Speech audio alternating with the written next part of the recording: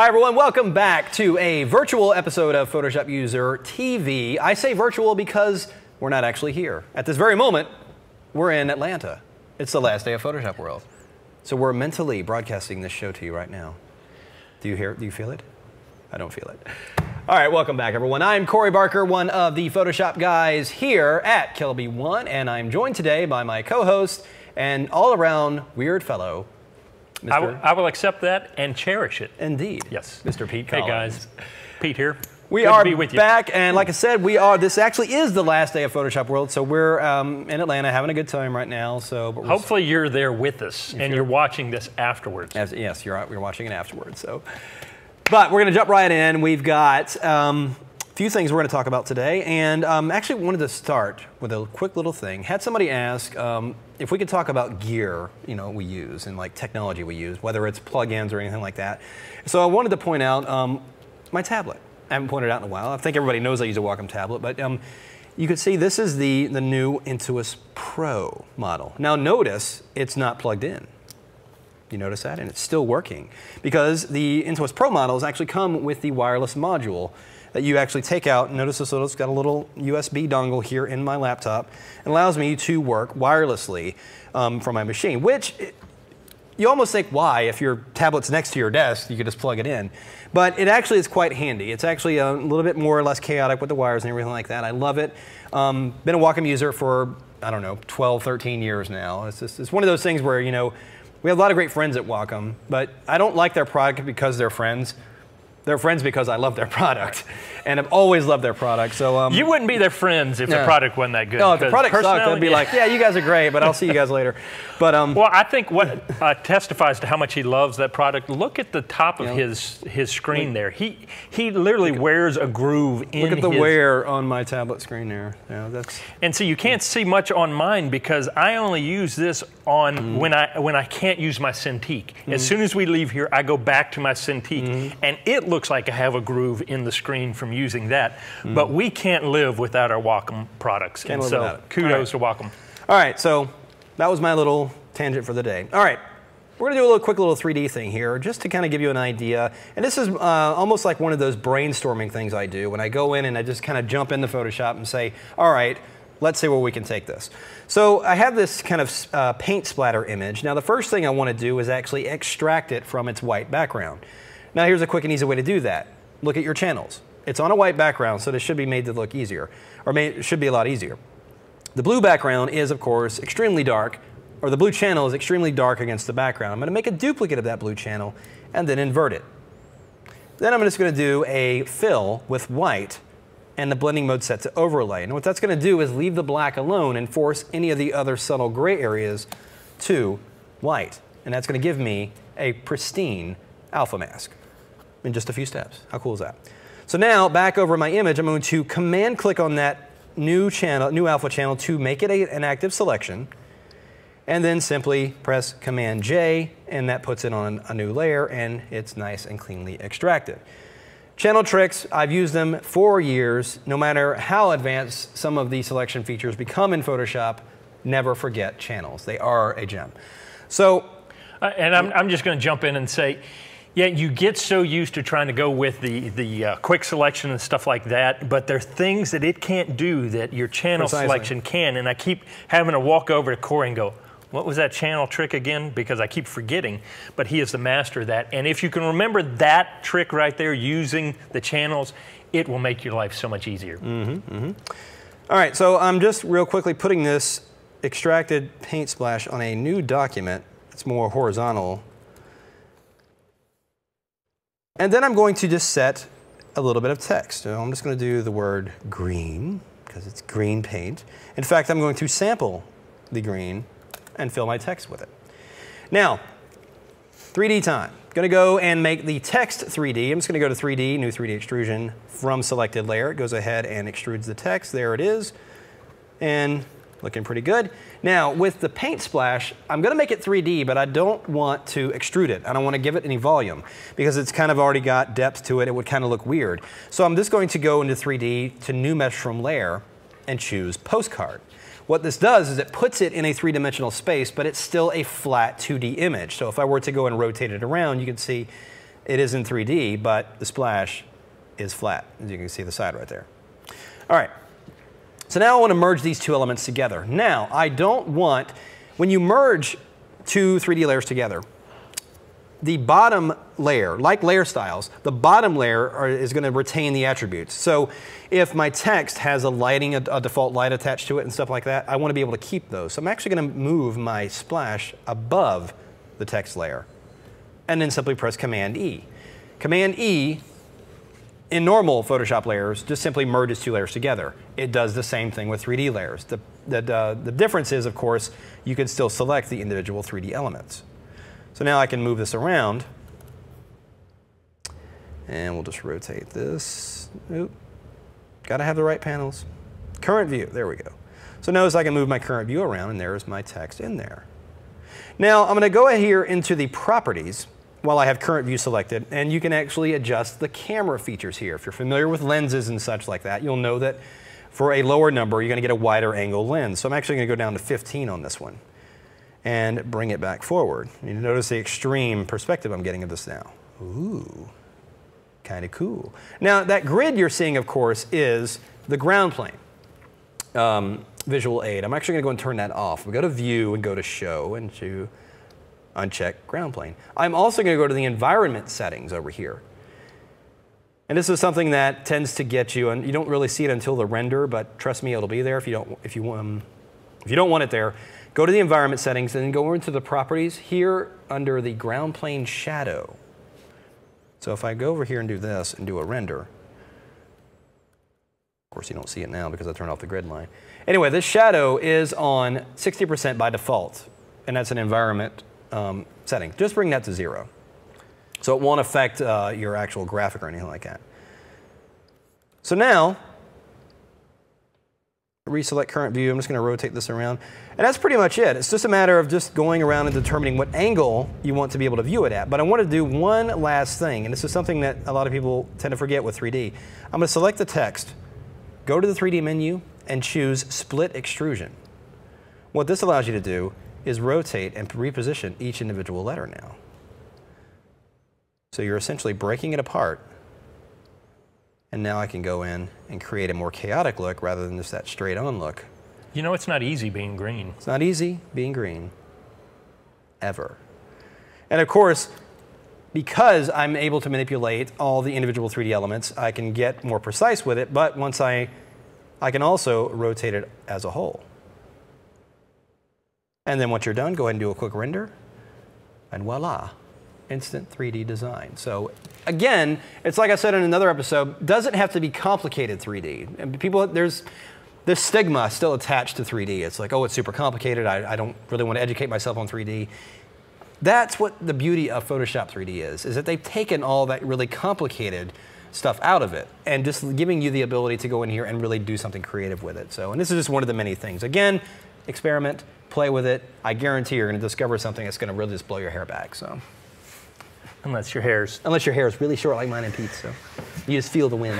So, all right, break. That was great. Yeah, let's take a break. Shall we? All right. Yes. I'm tired of you already. I'm tired. Yes. We're going to take a quick break. We'll be right back. Stay with us. All right. Hey Corey, we're going to that new pizza place across the street after work. You in? I really wish I could, man. I'm under deadline with this book. I got to get it done. You're a machine, Corey. You're a machine. Well. You have no idea.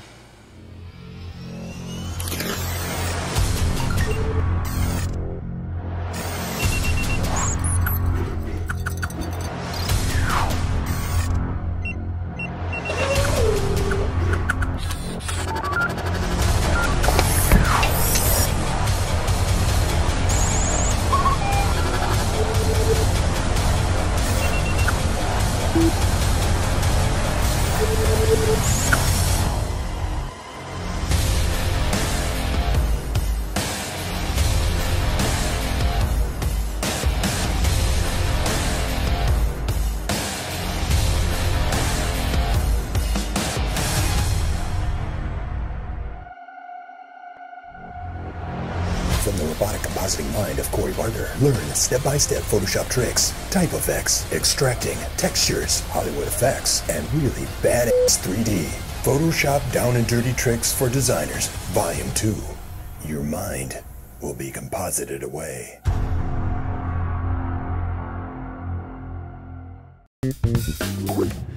Well, hi everyone, welcome back. I'm Corey Barker. This is PhotoshopUser TV. I'm with Mr. Pete Collins. We are, of course, brought to you by KelbyOne, who bring you, among many, many things, PhotoshopUser Magazine. There it is. Super fast retouch. That's my nickname. Love that magazine. Still to this day, even though I write in it, I still look at it as if I was a member. I still love that magazine. So. This Down and Dirty Tricks writer, he's I don't know. I don't think he's going to make it. He's iffy now and then. So, all right, we're going to move things right along here. Mr. Pete's got something for us, and we're going to do a couple more giveaways, wrap things up because we've got a plane to catch. Well, no, wait, we're already there. We're already there. Yeah, okay, never mind. We're at least halfway there. Yeah. Okay. I want to share with you a little bit about selecting and then something you might not expect about burning. Selecting and burning. Oh, I got a little burning there. Yeah, right. Let's say you've got something like this. You've got a stock image like this and you want to pull out these different images. You might want to create a collage of keys or whatever, and oftentimes your stock image will have the white background. And this is my go-to process for pulling stuff off a white background if it's something like this. I go color range and I simply grab the first eyedropper right here and I click on the white background. And you can then adjust kind of the fuzziness of that. Obviously the darker the object is, the more solid it's going to be. If I start doing this, then there's going to be some transparency that's going to be in those objects. So I'm going to keep the fuzziness down. And here's the thing, when I do that, what it's choosing is it's choosing the white background. And that may throw you off a little bit until you realize, okay, that's actually easier than trying to choose the right color for all these keys. I just now simply have to hit Command or Control Shift I, and it's going to invert the selection from the outside to the inside. Okay, and I could simply go Command J and make a copy of that. And let's do this. I'm going to make another copy and fill it with black. I always do that wrong, fill it with white first, and then I have to back up and say, nope, let's fill it with black. And it does a pretty good job, but if we zoom in, you see it's getting a little fuzziness there, some little jaggies, as we call it, and a little bit of white that we don't like. So what I'm going to do, I almost always do this before I even take that step. Let's back up, undo, undo. I'm going to go back all the way from the beginning. I'm just simply going to go select color range, click on the white background, hit OK. Now Command Shift I to invert it. But then one more step that I do is I go select, modify, and because now I have the selection of the actual keys itself, I want to just contract in a couple pixels, kind of squeezes in the selection and it knocks off some of those extra stuff. And I usually just simply do it by 2 pixels and it helps clean up a lot of those extra jaggies. And so now I'm going to do that, and let's see the difference when I fill with black and we zoom in. It gets rid of all those little extra jaggies that were on the edge there. Now here's one of the problems that will show up. If you notice, it's taken out a little bit of a section of the keys right here. You can see the black. It's normally white, a highlight. Anywhere where there was pure white, it's going to knock that out. But what I find is sometimes it's easier, depending on what's going on, just to hit the art history brush and try to paint back in. Or what I actually do if it's a little goober like this is just grab my paintbrush, set it to white, and just come in and paint. Try to keep inside the key. Don't drink too much caffeine before you do that. Inside the lines now. Stay inside the lines. And I just quickly make a couple quick, wow, having a hard time speaking today. Couple quick dabs, and I can knock out any areas that the white has been knocked out. And I find that's a lot faster than trying to go back in there and just retouch all those little areas. But now, if I get rid of all that, you see I've got all these keys that I've been able to cut out, and they're ready to use anytime I want in a couple quick clicks. Now here's the other side of it. Let's say I've done that and I've cut out this girl and done a pretty good job, this little hula dancer here, because you know we all need hula dancers. But you can obviously see the problem area. Whenever it gets down to these fuzzy areas here, it leaves a lot of white jaggies and stuff going on there. Well, what I like to do with this, sometimes the easiest thing to do is instead of trying to get in there and be very precise and knock those out, I would just simply come over and grab my burn tool, set it to highlights, and crank my exposure way up. And I'll come in and I'll just start knocking out those highlights because it's only going to hit basically the white areas. And so I just start knocking down those white jaggies to the point where they don't look so obvious. And in a couple quick seconds, I'm able to really knock those down. But then what I will do is grab my paintbrush. I'll select the color of whatever's going on there. And now instead of it being a white issue of a white jaggy, it's got those little, they're now darker areas that can pick up the paint. I want to make the selection. Quick tip for making a selection of an object you already have, go over to the thumbnail, hold down your Command or Control button, and your icon changes. Now I've got the marching ants of the actual doll figure there. And now I can come in and just paint with that color. And let's deselect, and you can see I've turned those white jaggies into the color of the rest of it. And it's done a lot easier when I've taken and I've burned those white areas down with the burn tool. So whenever you've got those little edges that are kind of messing with you, and especially if you're making a composite and they don't seem to sit down right, maybe think about grabbing your burn tool and going in there and just hitting those edges set to highlight with your burn tool. And you can knock those down really easy instead of trying to go in there and being very precise with your selection and knocking those out. So just a quick tip, somebody showed me that a while back and it really has saved my workflow sometimes. Instead of taking all that time to be precise, I just burn it down and play with it from there. So real quick, selection, use the color select, and then if you get some jaggies, either try to knock it out or go in there and dodge and burn. And those are my 2 quick tips for today. It just points out you don't have to be 100% perfect on the front end of an extraction. You can actually think about it and you'll know what you can fix on the back end and doing stuff like that as well. Well, and also knowing where it's going to be in the image. Oftentimes I will get too precise because I tend to get a little OCD. I get too precise trying to cut everything out, and then I'm going to put it as a little part of the image way in the back, and I'm like, man. And then you have to consider, is it a detail that's necessary? Right. You know, are you going to break your back trying to extract a little tiny element, and is it really going to be, make any big deal in the final composite? So consider that too. You don't want to waste time on something that's not even going to be a significant part of your image anyway. So, all right, we have another PeachPit EDeal this week. Go over to peachpit.com/KelbyOne. Check out this great ebook deal, and if you enter the code KelbyOne, you'll get a fantastic discount on that prize or that book. Now, I mentioned prize because we have a couple. Because you're a prize, Corey. Couple prizes here. What do we have here? Well, Corey, we've got the Expo Disc 2.0.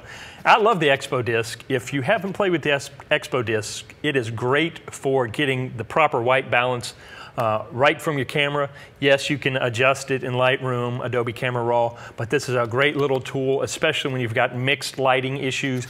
It's a great thing to have. I love this thing. I give it 2 thumbs up. All right, I have no thumb opinion on this one, but I just think it's a really cool, interesting looking book. Senior High School Portraiture, everything you need to know to run a successful business. There you have it. You've been wondering how to run a successful business? It's all right here. If you're into high school portraiture, this is your book. It's by Sal Sincata. Yep. And you will win that by going to KelbyOne.com/webcast/contest. Go to the pull-down menu, look for PhotoshopUser TV, enter your email, name, a comment, a question, a joke, fashion tips, advice for either one of us, doesn't matter. We'll appreciate anything. But that will, of course, put your name in the running, and the winner we will pick at random. So good luck to you on that. I believe. I think we're done. Is that it? Yes. All right. I think we're done for this week. Thank you so much for watching us. We will be back next week. Make sure you check out all the stuff over at KelbyOne.com. For myself, Pete Collins, and Corey Barker. I know, and I just want to say, we'll be having a little kind of Photoshop World wrap-up next week. We're going to talk about what we did in Atlanta. So even though we're here, we're actually there now, but not here. sort of thing. It's all trickery. We'll be back next week. We're going to talk about all the great things that happened to in Atlanta and why you should be at the next Photoshop World. Until then, bye-bye.